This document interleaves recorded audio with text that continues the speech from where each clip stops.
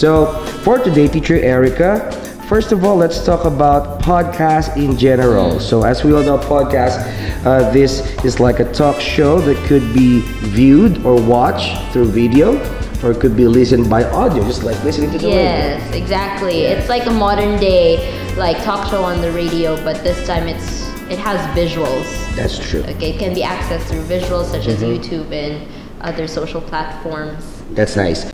In general, what could be the best part in teaching foreign students?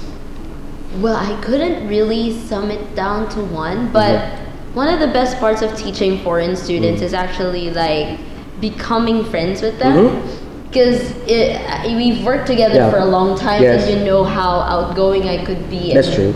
How much I like communicating with people, and making friends with foreign people, or foreigners rather, is really different from making friends from people in your local area. Yes. You get to discover a lot of stuff. That's well, true. as a teacher, you have to teach them stuff, but then surprisingly, me as a teacher, I learned a lot of stuff from them, from their culture, from their lives, from how they live their own lives.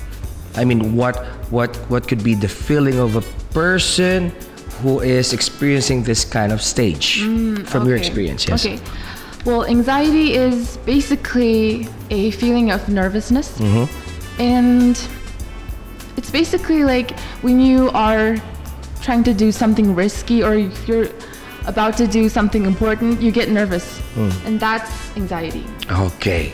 We're now in our episode 2 of ESL Podcast, and our guest from today is from Kumamoto City, Japan, and she is a basketball player. I said she is. Please welcome Aki. Hey, you told me that you had your first injury in high school. Yes. Can you tell us a story about it? While I was playing, I jumped to grab rebound, and when I landed, I stepped on someone's foot, Okay. and I twist Ouch. my right ankle. Yes. I can imagine now how you fell when you took a high jump, and you said you fell on the player's foot, right? Yes. That's so painful. Yes, so painful. I couldn't walk. You couldn't walk for how many days?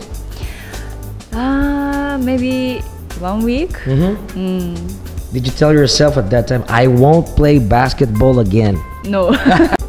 If you want to really improve yourself but not do a lot of work, you can try thinking of your goal, right? Yes. And your goal is? Go to Australia to get the internal license about aviation. Okay, see? So he keeps on thinking about his goal, which is to study in Australia, and he's now trying his best to actually get his target score. What is your target score? Target scores. I try to more 6 points scores. Well, that's okay. That's achievable. I think you can. Thank you. And what advice can you give to our students or people in general who have dreams or goals? In my case, because I need to work overtime mostly, so I spend a lot of time to do the same thing. So if I need to give some advice, I will give people just do this and to adventure about this. So just do it without like holding anything back. Yes. Just do it if you can. Yes. If you have the ability to do it, just do it. All right. Now, how about giving an advice to those people who are experiencing anxiety nowadays? Because I think you can best give, you're the best person to give advice because you have experienced it before, right? Okay, what could be that best advice? I would say that most importantly, live in the moment. Because if you don't worry about the past, because it's already in the past, you can't do anything to fix it or change it. And don't worry about the future too, because you can't do nothing about it. It will happen when it will happen. And Dalai Lama once said, if you have a problem in life, if not, why worry? That's true. Do you have a problem in life? If yes, can you do anything about it? No? No? Then why worry?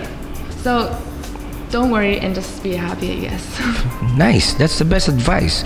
Probably just go with the flow, and yeah, just like Paris said, forget about the past. It's now time to face what's happening at present. Probably make a plan, have a clear vision, and then don't think too much about it, right?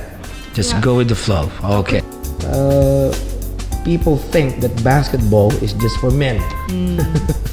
Our guest here is a good basketball player. So, how are you going to inspire Japanese women? Yeah, in Japan, basketball is a minor sport, but basketball is team sport, so the player can get a lot of friends who support or help anytime, and you can not only get skill of how playing basketball, but also learn a lot of things. Of course. Yes, and make precious memories. Wow, I like that word. You make precious memories, and part of that memory could be winning or losing, right? You know, playing sports, you should accept that sometimes you're gonna win, sometimes you're gonna lose. But of course, as a team, you have to try your best to win or to win each game, right? And please watch out for the next episode, all right? So please stay tuned. And thank you so much for staying here with us in our ESL podcast, English Stories and Lifestyle. See you in the next podcast, guys.